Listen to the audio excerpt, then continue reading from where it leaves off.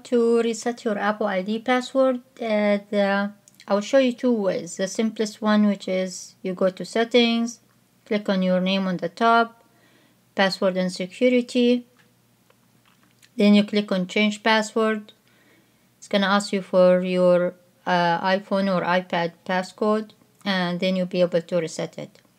Now, if you try to enter your password more than 3 times, then it's not gonna let you. Always you get a pop-up message saying it's asking you for the password. In that case, what we need to do, we need to use the Apple Support app for different device. So if you have a friend or family member, they have an iPhone or iPad, they need to download the Apple Support app to reset your password. So to do that, consider I'm using your friend or family member device. So you go to the App Store and then search for Apple Support. Okay. Now you will see this Apple Support app, the one with the blue square and the Apple logo. For me, I already have it, so you click on open. And in here, you want to go on all the way to the top left corner, click on product, and then you go all the way down to Apple ID. Then forgot Apple ID password.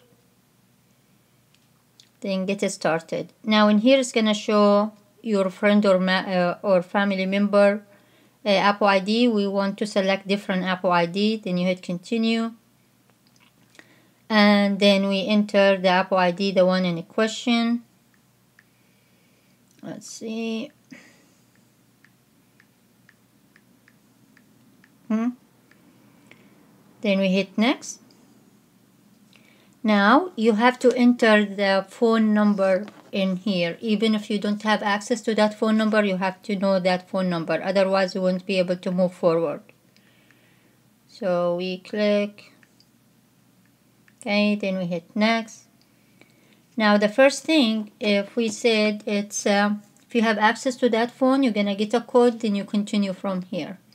If we said you change the phone number, so you don't have access to it anymore, there you have the option, did not get a verification code, then cannot use this number. Now this one will force you to get to account recovery. First, it will verify your email address. It will send you a verification code. And then after you enter it, if we said you don't have access to that trusted phone number anymore, then you can enter another phone number. This is where you will receive a text message after a few days or weeks to reset your password. It will send you a code to that phone number too, to be sure it's the right phone number, something you can access. And then you can go to iforgot.apple.com to check the status for it, and that's after 24 hours. It's going to tell you how long the process is going to take. If you have any question, please leave it in the comment below. If you feel this tutorial is helpful, please give it a like and subscribe, and see you in the next one. Thank you and have a good day.